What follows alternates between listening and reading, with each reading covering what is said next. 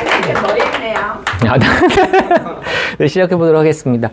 저는 오늘 대만 샤모니의 상권분석과 컨셉이라는 제목으로 상권분석과 과정 29기 현병욱 발표를 시작하도록 하겠습니다.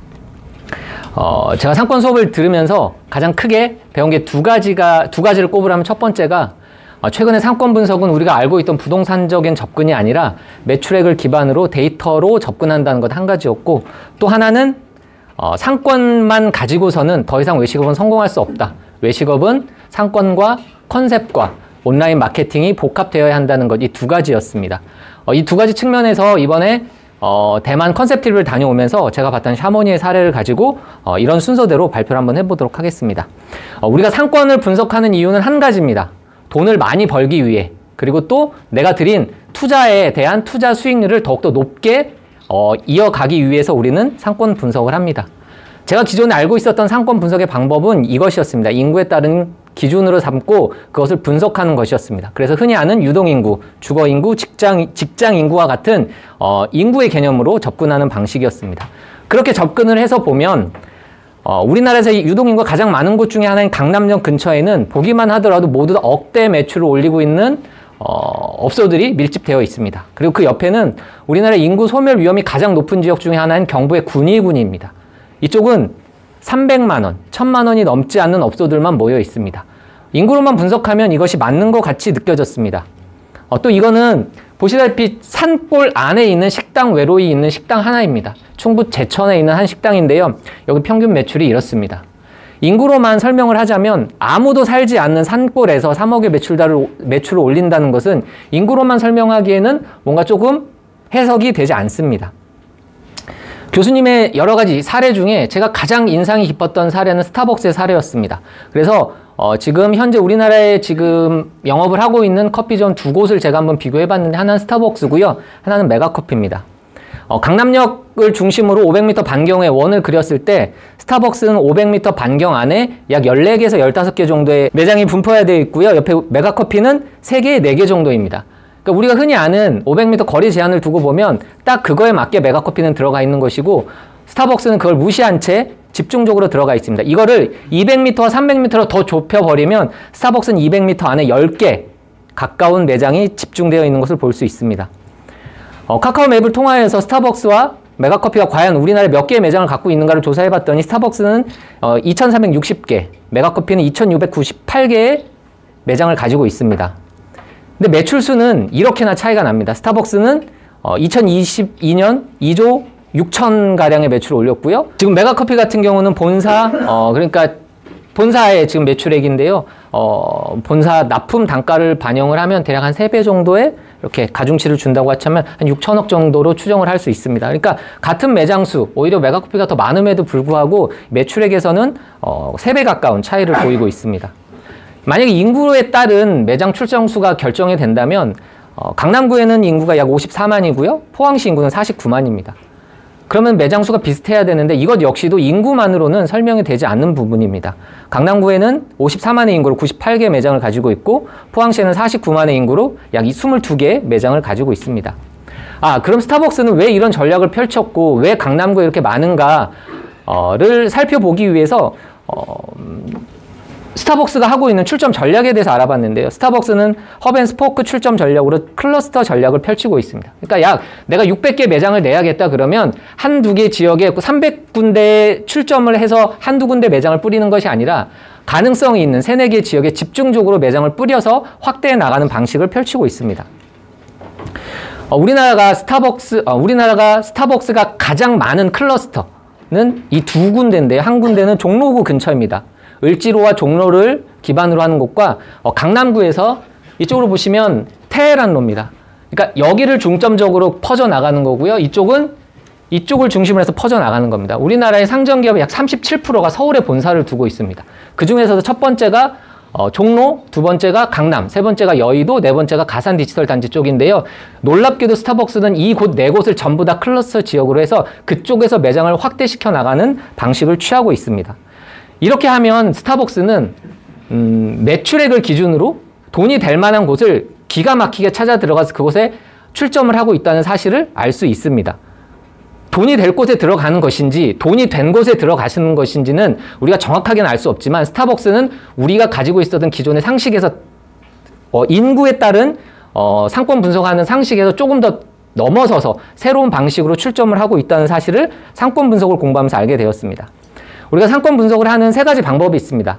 첫 번째는 소비자 분석입니다. 나는 과연 어떤 상대를 대상으로 매출을 일으켜서 수익률을 높일 것인가. 두 번째, 지금 나는 어떤 사람과 싸워야 하는가. 그 사람은 어떤 컨셉으로 어떤 온라인 마케팅을 하면서 그곳에서 매출을 올리고 있으며 과연 그와 싸워서 나의 무기가 통할 것인가. 그리고 세 번째가 본인의 분석입니다. 나 자신을 분석해서 아무리 좋은 매장, 아무리 좋은 장소더라도 내가 지금 투자 여력이 있어서 그곳을 들어갈 수 있는가를 냉정하게 판단을 해야 되고요. 투자 여력이 됐는데도 불구하고 거기에서 모이는 사람들을 과연 나는 만족시킬 수 있을 것인가. 그런 컨셉을 가질 수 있는가. 또한 그들이 하는 온라인 마케팅을 나는 넘어설 수 있는가에 대한 스스로 본인에 대한 분석이 철저하다는 것도 알게 되었습니다. 그리고 마지막 결론은 이겁니다. 그들과 싸워서 나는 이길 수 있을 것인가에 대한 결론이 들었을 때 비로소 나는 투자를 결정을 하고 그곳에 입점을 해야 된다는 것을 배우게 되었습니다. 과연 이런 것들을 행하는 곳이 있을까? 잘 모르겠다는 생각을 했었습니다. 근데 이번 대만 컨셉 트립을 가면서 저는 이 현장에서 실제로 이걸 하고 있다는 것을 배우게 되었습니다. 이렇게 지금 한문으로 되어 있는데요. 대략 이런 내용입니다. 대만 샤모니는 25세, 35세 커플을 집중적으로 타겟으로 하여 전문직 종사 여성을 우리의 타겟 고객으로 한다.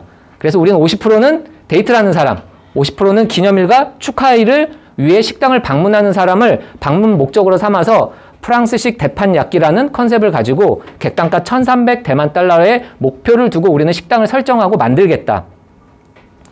그리고 여기 보시면 이들이 말하는 슬로건이 있습니다. 이게 뭐냐면 철판 테판야끼의 특성상 마주보고 앉아있을 수가 없습니다. 그러니까 요리하는 셰프를 건너편에서 바라보는 바 형식으로 만들어져 있는데요. 이런 슬로건을 만들었습니다. 어깨를 나란히 하는 낭만. 마주보고 앉는 것이 아니라 나란히 앉아 같은 곳을 바라보는 낭만. 그러니까 이 슬로건을 만들게 된 것도 자기들이 꼭 집중적으로 타겟을 했어야 하는 타겟층에 딱 맞는 컨셉을 정한 겁니다. 저는 이 사진이 샤모니가 이런 식으로 해서 25세에서 35세 여성에게 집중적으로 타겟을 했구나라고 느낄 수 있는 사진이었는데요. 이런 이미지를 가지고 있는 여성층을 타겟으로 하여 이런 패션을 하고 있는 사람이 결혼을 하면 이런 가정을 꾸리기 때문에 미혼일 때도 가정을 꾸려서도 처음 잡은 타겟 고객을 자신들이 계속해서 이끌고 나가면서 확장시킬 수 있다는 것을 저는 이 사진을 통해서 느끼게 되었습니다. 그렇게 보면 타겟의 성향을 이렇게 분석을 했습니다. 생일, 기념일, 프로포즈, 커플, 부부 데이트. 미혼 때에도 우리 식당에 오고 결혼하고도 오세요. 그리고 나중에 어버이날 때 부모님도 모시고 오세요. 이들이 갖고 있는 특성은 패션 문화에 대한 새로움을 추구하고 자신을 표현하는 데 익숙하다는 것이 있습니다. 이걸 보면서 또 한 군데가 또 떠올랐습니다. 바로 스타벅스였습니다. 아까 나왔던 이야기 중에 스타벅스가 4년제 대학교 졸업자에 주목을 했고 그들이 졸업을 하고 입사를 하는 곳에 집중적으로 출점을 했다고 했는데 그렇게 따지면 이와 같은 비슷한 컨셉으로 샤모니도 역시 타겟층을 설정을 하고 자기들이 어느 곳에 출점을 해야겠다고 판단을 한 것 같습니다. 그래서 이들은 이런 컨셉을 최종적으로 만들었습니다. 시각과 미각을 만족시키는 컬러 디자인 컨셉. 그래서 컬러 디자인 컨셉이라고 그랬는데요.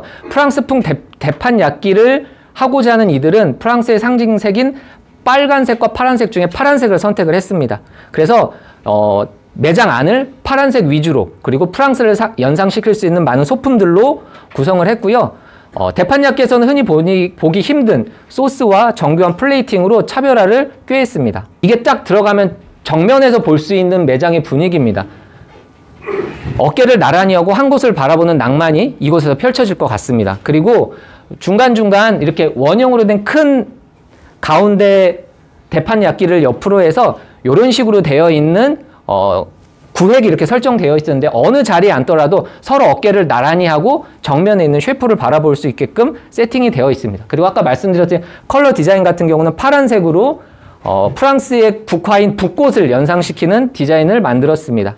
전체적으로 파란색이고요. 메뉴판 역시도 붓꽃을 디자인해서 만들었습니다. 매장 곳곳에 프랑스를 연상시킬 수 있는 벽화들을 진열해 놨고요. 개선문, 에펠탑, 제가 봤을 때 이거 몽쉘미셸 혹은 노틀담 대성당 같은데 여하튼 프랑스를 연상시킬 수 있게끔 모든 곳에 이런 식으로 디자인을 해놨습니다. 그리고 기존의 대판야끼에서 보기 힘든 디테일한 플레이팅과 소스를 활용을 해서 우리는 프랑스식 대판야끼를 하고 있다를 끊임없이 이야기하고 있었습니다.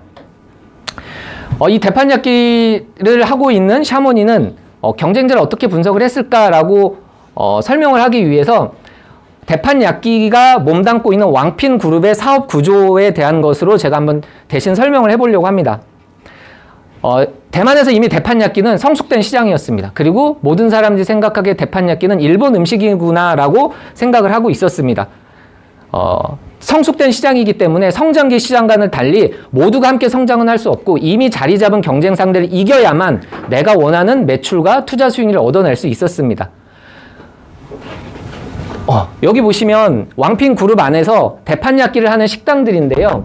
가장 최고급에는 일식 최고급 대판야끼가 있었고 아래에는 대중적인 대판야끼도 있었습니다. 샤모니는 내가 최고급까지 가진 않지만 바로 그 밑에서 나의 컨셉으로 시장을 확보해 나가는 전략을 펼쳤습니다. 그래서 그들이 선택한 게 일본식 대판야끼가 아닌 프랑스식 컨셉이었고요. 모든 대판야끼들이 일본식으로 불쇼를 해가면서 음식을 만들 때 나는 그것과 다르게 프랑스식으로 가겠다라고 이야기를 했습니다. 여기 보시면 왕핀 그룹 안에 푸어거를 하는 음식점들입니다. 푸어거를 하는 음식점들인데 가장 비싼 곳에서부터 가장 적은 곳에 촘촘하게 이렇게 들어가 있습니다. 한 그룹 안에서도 나의 목표와 설정을 해서 모든 포지션을 다르게 했던 것처럼 우리는 과연 이 많은 상대에서 어느 곳으로 들어가야 내가 원하는 투자 수익률을 얻을 수 있을까는 끊임없이 고민을 해야 되고 낮은 가격으로 들어가면 내가 비용이 그만큼 적게 들어갈 것인지 높은 가격에 들어가면 사람들은 나의 가치를 어떻게 인정해 줄지에 대한 고민을 해야 되는데요. 제가 느꼈던 것은 이 밑에 퍼거는 밀키트입니다. 그래서 가장 싼 거고요. 이거는 우리가 흔히 생각하는 구내 식당과 같은 버거입니다. 안에서 다 만들어진 거 내가 갖고 나와서 먹는 거. 하지만 이 위로 올라갈수록 종업원들이 그 눈앞에서 해주는 다양한 경험적인 요소들이 늘어납니다. 허거집이더라도 새우를 그냥 집어넣는 것이 아니라 직원이 와서 새우를 까줘서 집어넣는 경우처럼 직원의 경험이 손님들이 경험할 수 있는 요소들이 많아질수록 값은 비싸질 수 있고 그것에 사람들이 인정을 하는구나라는 것도 배우게 되었습니다. 그래서 이제 스스로 본인을 분석을 해야 됩니다. 소비자 분석했고 경쟁자 분석했는데 대만의 샤모니는 이런 것을 생각했을 것 같습니다. 이미 대중화된 대판야끼라는 시장에서 내가 특별한 컨셉으로 한다면 성공할 가능성이 있겠다. 그렇다면 내가 원했던 타겟 고객층이 주로 몰려있는 곳에 나는 입점을 하는 게 낫겠고 특별함을 강조하면 차별화가 분명히 되겠다라고 판단을 하고 18년 전에 대판야끼 시장에 샤모니를 출점을 하였고 현재 성숙된 대판야끼 시장에서 18년째 계속 이 사업을 유지하고 있습니다. 그리고 왕핀 그룹 안에서도 지금 최고 수익률의 수익률 최상위권을 유지하고 있습니다.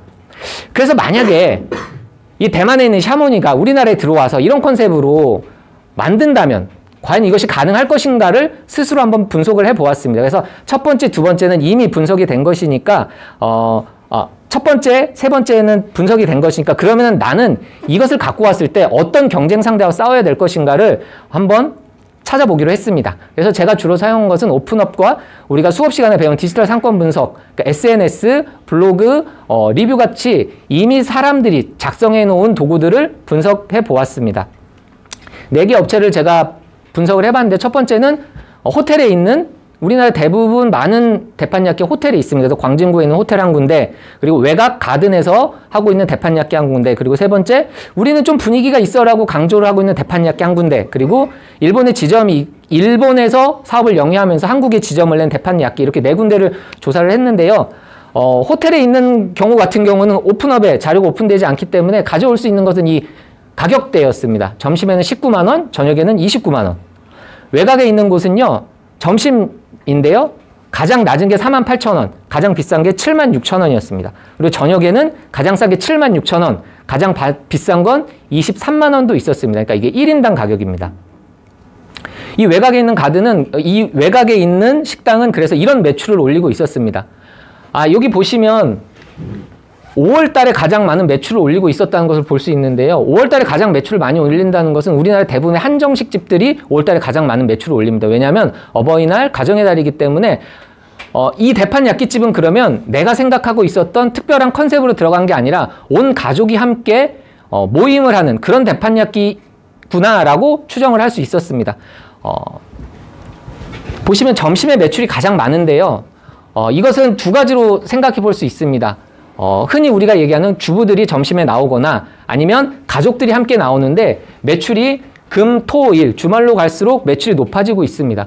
그래서 이 결제 분석을 보면 평일에는 빨간색 여성분들이 점심에 나와서 주로 매출을 올려주고 있고 주말에는 30대, 40대 아빠가 결제를 하는 분위기로 이어갈 수 있구나. 그렇다면 이 대판야끼집은 외곽 가든에서 주말에 가족들을 상대로 그리고 낮에는 평일 낮에는 주부들을 상대로 하는 식당이구나 라고 생각할 수 있었습니다.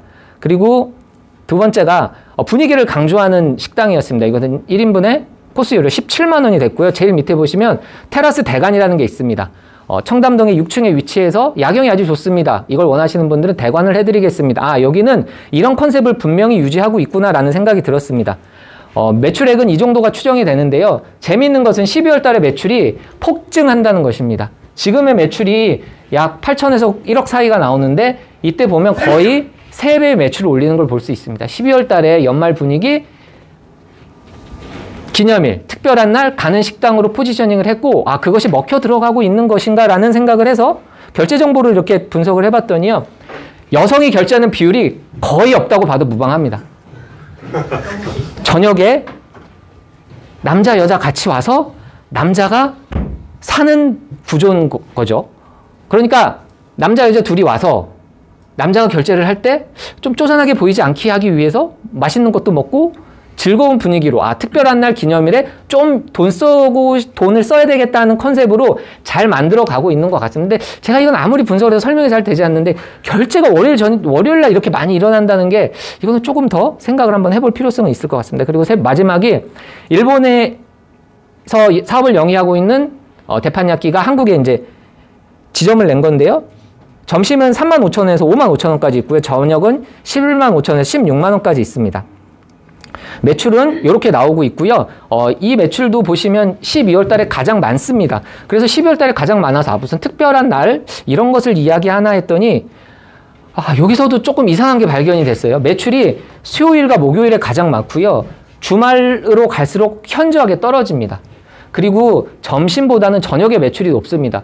수요일과 목요일에 매출이 많은 건 대부분 기업들이 많이 있는 회식이 많이 있는 지역에서 이런 현상들이 발생을 하거든요. 요새는 목요일, 수요일이 가장 회식이 많은 날입니다. 왜냐하면 금요일은 불금이니까 우리끼리 놀아야 되고 월요일, 화요일은 아직 정신 못 차렸으니까 회식 같은 거 못하고 그래서 수요일, 목요일에 가장 많은 회식들이 쏠리는데요. 결제 정보를 보면 60대 이상이 압도적으로 많습니다. 그러니까 이거는 회사 대표님들이나 높으신 분들의 카드를 활용을 해서 회식을 하는 상권일 수도 있겠다라는 생각이 들었습니다.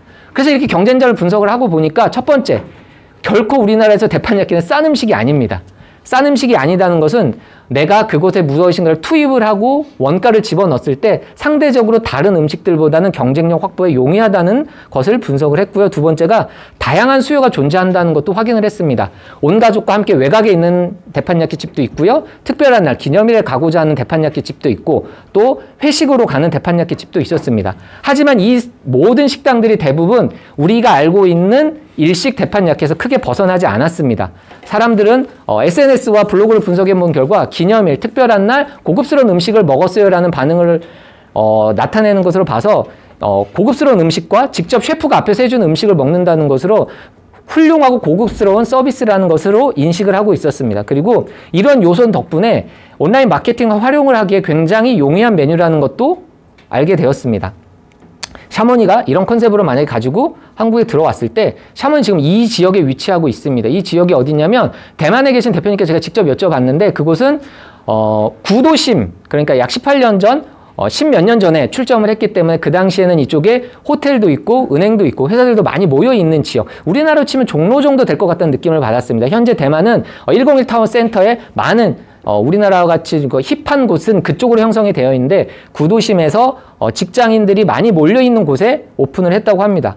그래서 만약에 이 컨셉을 가지고 우리나라에서 차리면 어디에다 하는 것이 좋을까 생각을 했을 때 금융업, IT업이 많은 곳이 전문직 종사자들이 많은 곳이기 때문에 여의도, 판교, 강남 정도가 될 수 있을 것 같고 또 주말에도 일부러 찾아올 수 있는 힙한 지역이라면 홍대, 영남동, 강남 정도가 될 수 있겠다. 그리고 비즈니스, 쇼핑, 관광, 오락이 함께해서 매출을 올리기에 용이한 지역은 뭐 명동, 홍대, 이태원, 강남 이 정도라면 강남 정도에 조금 더 깊은 조사와 연구를 해서 출점을 한다면 경쟁력을 확보할 수 있지 않을까라는 생각을 했습니다. 이렇게 우리나라에 들어왔을 때 그렇다면 경쟁을 해서 이기기 위해서는 기존의 대판야끼집과는 새로운 무엇인가가 있어야 되고 이것을 온라인 마케팅을 통해서 나는 이런 차별점이 있다라고 홍보를 해야 되는데요.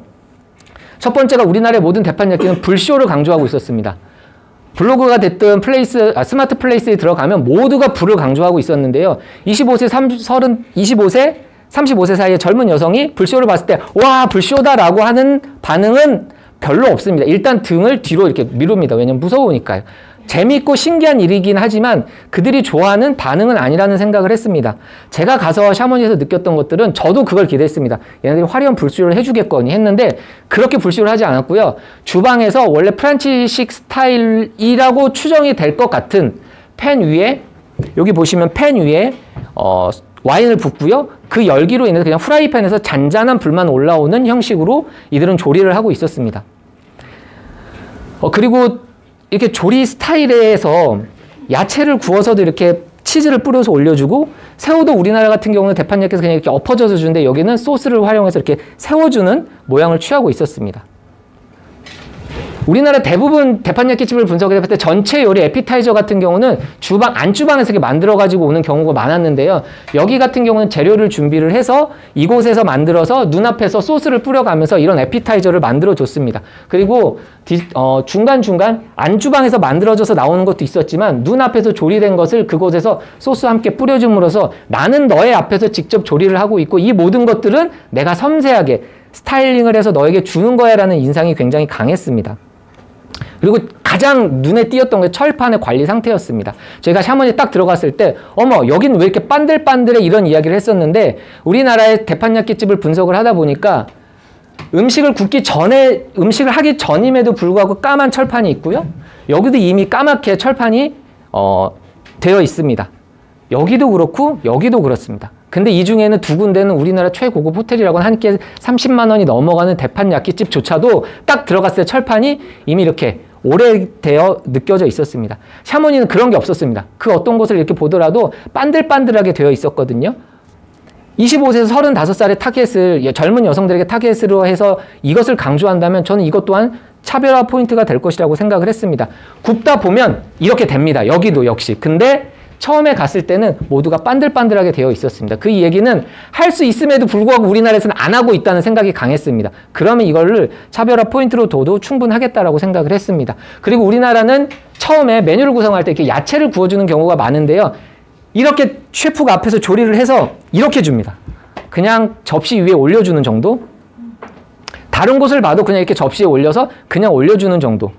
호텔 정도 가야 재료를 올려서 미리 준비해놓은 소스에 올려주는 정도입니다.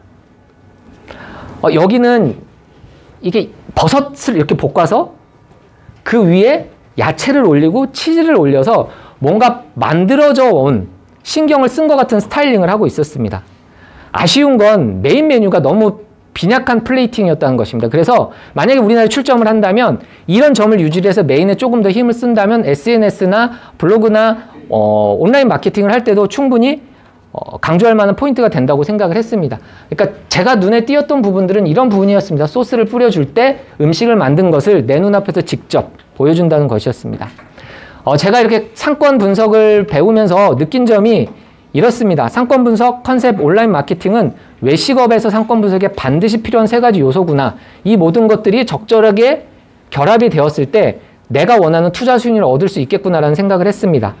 3억의 매출을 올리고 있는 상골 식당 같은 경우는 어찌 보면 상권 분석이라는 게 의미가 없을 수도 있지만 컨셉과 온라인 마케팅으로 이 부분을 메워서 훌륭한 매출을 올리고 있었고요.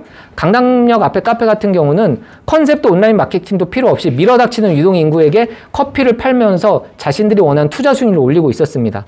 또 치킨 골목에 치킨집 같은 경우는 어떤 집은 양념치킨으로, 어떤 집은 마늘치킨으로, 어떤 집은 간장치킨으로 각자 나름의 컨셉을 가지고 같은 곳에서 각자 다른 매출을 올리고 있었고요.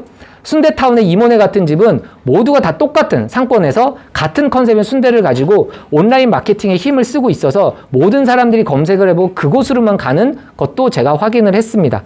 자, 그래서 외식업에서의 상권분석이란 우리가 흔히 알고 있었던 부동산적인 접근뿐만 아니라 상권분석과 컨셉 그리고 온라인 마케팅이 적절히 상호 보완적으로 내가 부족한 것이 있으면 컨셉적으로 메꿀 수가 있고 온라인 마케팅적으로 서로 상호 보완적인 관계를 유지하면서 분석을 해야 외식업에서는 내가 원하는 투자 수익률, 내가 원하는 투자에 대한 성공을 이룰 수 있겠다라는 것을 배우게 되었습니다.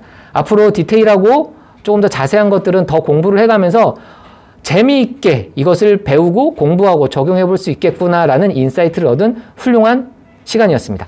감사합니다.